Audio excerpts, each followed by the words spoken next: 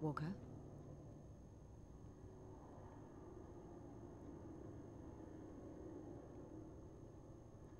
Walker? Morning, Church. Have you slept? I think I may have drifted for 5 minutes. It's hard, you know?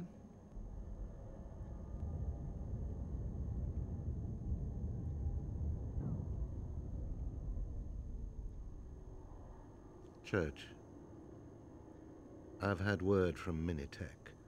They finished their report on the missiles and warheads. I have the full analysis here.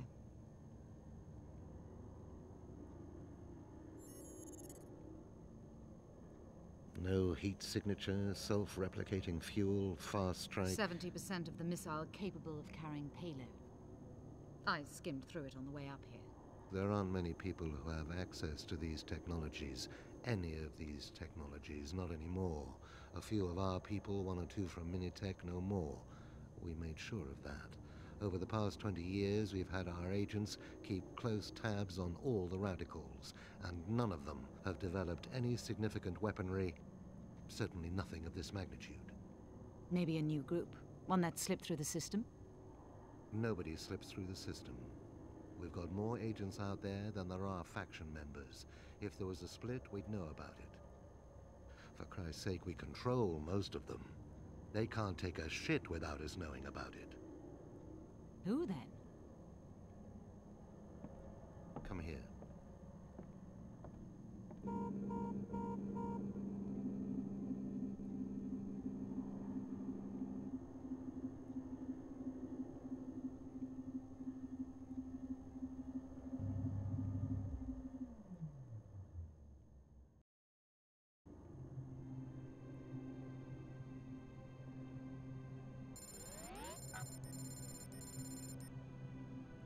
Some months ago, it came to our attention that large shipments of raw materials were being routed to an island chicane in the Pacific Ocean.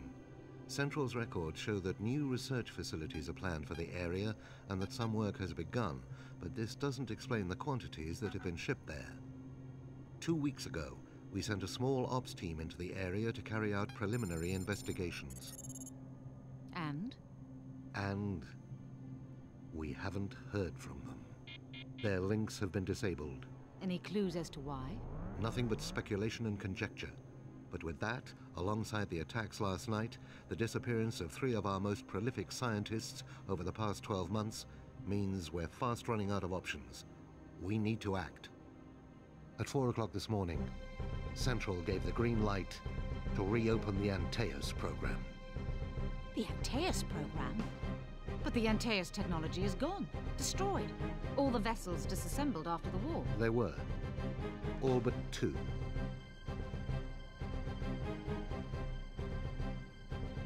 Look around you, Church.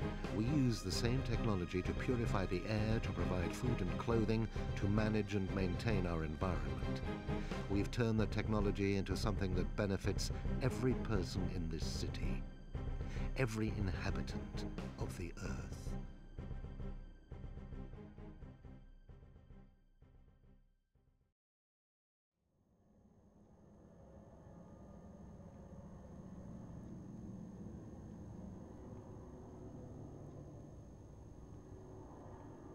Sit down, Church.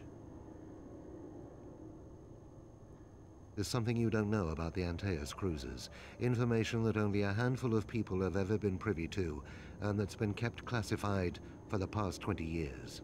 I'm listening. You've heard of Soulcatcher? Classified 1990s American military program?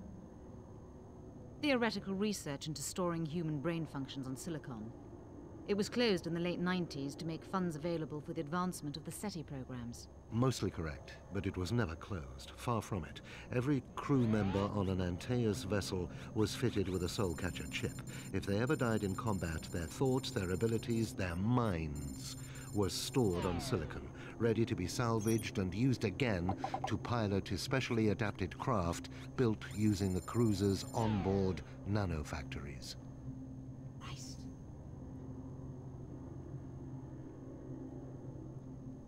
That's not all. The Soulcatcher system proved fine for most tasks, but it was crucial that the captain of a cruiser should always be corporeal, a real human with a real mind. This presented the scientists and technicians with a problem. The chips could survive being inactive for years on end, but how could a human be stored? How could they put a human being in stasis? The answer, unfortunately, was that they couldn't. So who? Walker. Sir? Church. Sir. Have you finished your briefing yet, Walker? No, sir. I was just... It'll have to wait. I've just heard from Central, and the news isn't good. Of the reactivations, only one has been successful. Antaeus Prototype 00. What about 04? Cerebral damage. It won't respond to the reactivation signal. We'll have to go with just the one cruiser.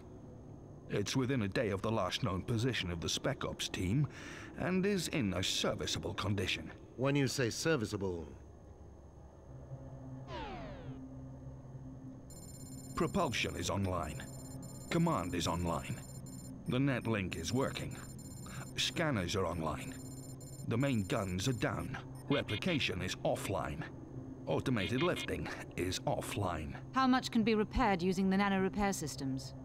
Providing we're careful, enough to hold the ship together, until we can get it to a disused wet dock, situated 65 kilometers east of the current position. A mini-tech repair team is being dropped into the area at 2300 hours today. They're going to stay concealed until the cruiser is within an hour of the wet dock, just in case we're being observed. They'll then activate the automated service systems and dock the carrier.